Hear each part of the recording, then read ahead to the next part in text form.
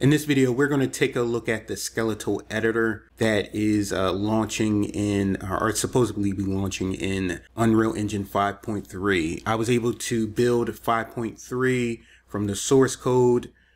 If you're interested in that, honestly, it's not that hard. You're going to need a lot of disk space, but I did a great video on how to do it. Trust me, it's not that hard. I'll post the link in the description or below or in the comments or something like that. Check it out. You will need a lot of space. But in this video, we're going to take a look at the Skeletal editor. Let's take a look at some of the notes or the description from the Unreal Engine 5.3 roadmap. The Skeletal editor enables users to create skeletons and edit mesh skins directly within the Unreal Engine editor, which is great.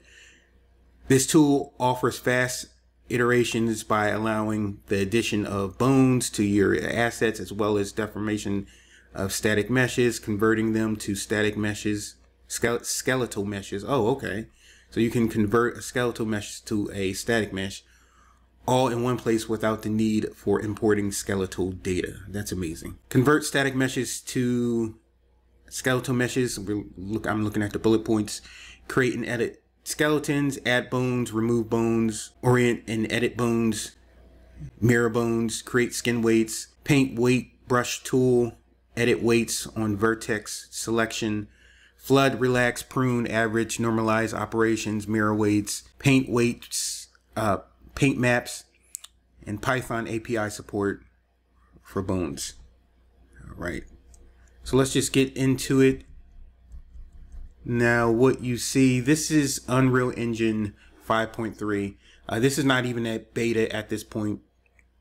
So just a reminder, this may not even make it into the actual final version of 5.3. But as you can see, this is 5.3, and I also have 5.2 open as well, just to show you that as well.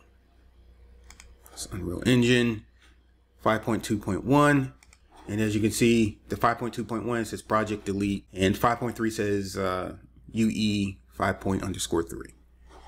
So the first thing that you're going to do is obviously you're going to need to go to plugins, edit plugins, and then you're going to have to type in, you're going to have to enable this plugin. And once you enable this skeletal mesh editing tools, you're going to have to restart.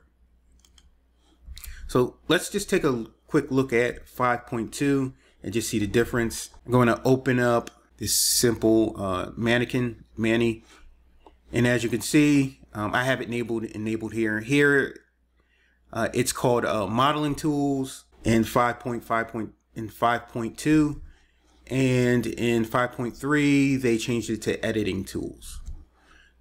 So let's just look at the user interface. Over here, it's under a tab.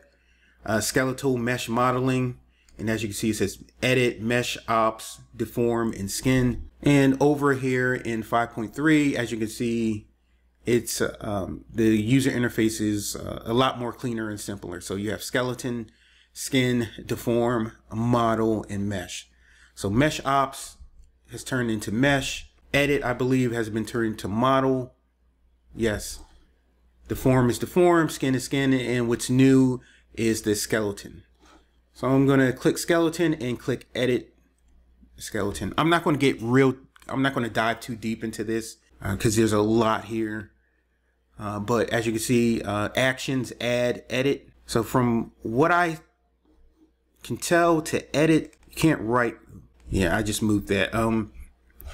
Let me cancel that. Try this again. From what I can tell, to edit, to add a bone, you have to come over here and I guess select another bone and click new bone, or use Control N. So in this menu, new bone, remove bone, unparent bone, rename bone. So I'm going to rename this bone. Okay.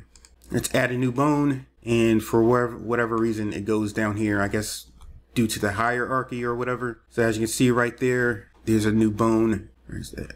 So it's named a joint, and you can move that, and as you can see, all right. So add, so in the add menu, we have mirror.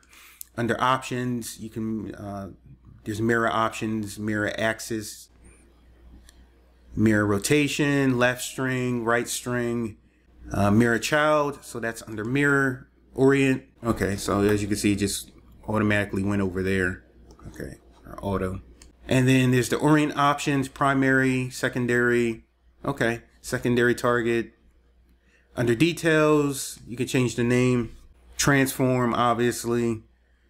Rotation, scale, update children, and viewport axis settings, which is axis, length, and thickness. You can also edit, go to the edit menu, and you can edit these bones right here. Is that this? Oh, that was under edit. So under add, this is the add menu. We have project, projection type. Within that, we have camera projection, on mesh, within mesh, name, transform, and viewport access settings. So I'm going to cancel that. So there you go.